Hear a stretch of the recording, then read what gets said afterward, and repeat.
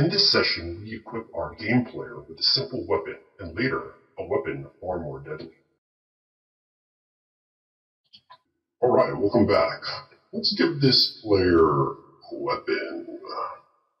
Alright, so how do we do that? Let's click on the player, click on the camera. Let's add a weapons bucket to this camera. You can place some weapons in that bucket so that the weapons move along with the camera. So when the camera moves around, the weapon moves around, that sort of thing. Right click, give me a new entity, name the entity weapons. This is going to be our weapons bucket. And I've created a couple of weapons for you. Where are they? In the prefabs folder, weapons. You got two of them, crystal one and a yellow one. Let's start with the yellow one, right? Drag and drop the yellow one, it's weapons, and you'll notice it's right here, but it needs to be enabled. So click on the enable. Now you got the little weapon right there. The wand. Wands are much better than shooting devices because they can cast spells. I'll show you that a little bit later. Let's see what this looks like from the perspective of the player. Click on the camera here. You can see the wand right here. I'm going to move it a little bit later. For now, let's just get this thing working and firing a little bit. So how do we make this thing fire? So the first thing that we need to do is we need something to fire. So I click here. So we're going to add munitions. You know what I'm saying?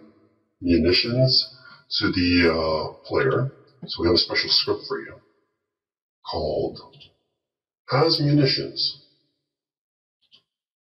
And if you look at Has Munitions,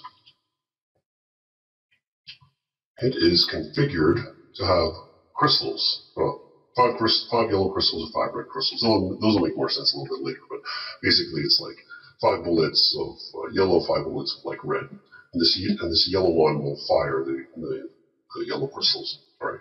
So let's see, what else do we need to do? Oh, something I forgot to mention before. Booyah. And I'm going to record everything, even my mistakes. So let me just show you. In the last scene, I forgot to mention to you that you need to associate the camera with the player, so that the camera moves with the player, and then the weapon moves with the camera, so on and so forth. So right here, on our FPS controller, it's got an empty camera slot. So let's take the camera, let's plop it inside there, and then that should be good. Now it'll know all to like move together properly. Something like that. Next. Now that we have munitions, what's the next thing we gotta do? Let's take a look at our wand. See if there's anything missing here. Oh, we got some missing slots here. It's looking for a camera and a player. So let's look at the camera in there for the player inside of here, and then weapon zoo. It's looking for a camera. Let's put the camera in here, player. I'll explain all this like a little bit later. You need to really get into the scripts, but for now, let's just get this thing working. Alright, so that's looking pretty good. So now in theory, I think, if we play this, it should fire. Let's try it. So let's click on the play. And sure.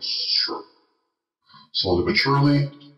And if we move around, hit the right, left mouse button. Oh yeah! Oh yeah!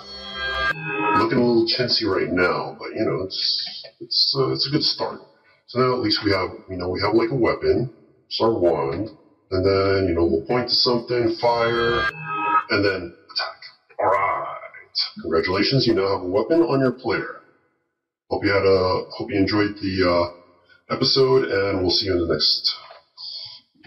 next episode. I hope you found these videos useful. Want to keep watching videos like these? Hit that subscribe and like button below so I can make you more for free. Booyah!